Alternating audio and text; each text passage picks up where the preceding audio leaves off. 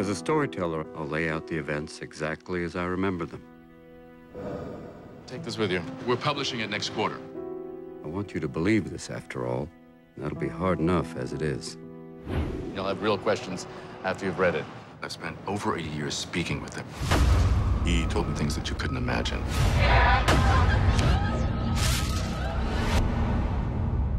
How old is he? 14.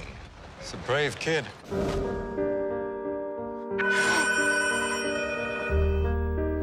Hi, it's Pete Logan. I was really impressed by your book. Behind every life is a story. I swear it's really you.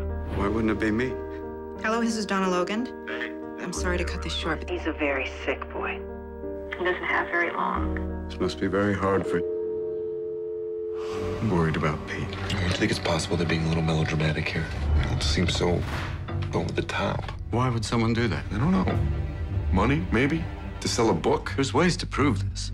Behind this story, there's a secret. The number you have reached is not in service. There is no record of any Pete Logan. You think there's some sort of hoax your way off base? Why? Because! You kid. Whoever he is.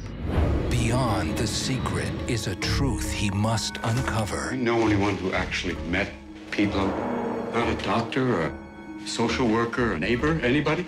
Aren't you going to say hello, Gabriel? Can't wait to see Pete. You don't want to talk to me?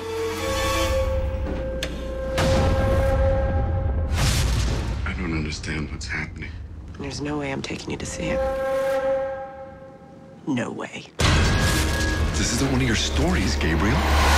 You have to call the police. She tried to kill you. Maybe there is no child. Can't let you do this. Hello. Your story doesn't have an ending, Gabriel.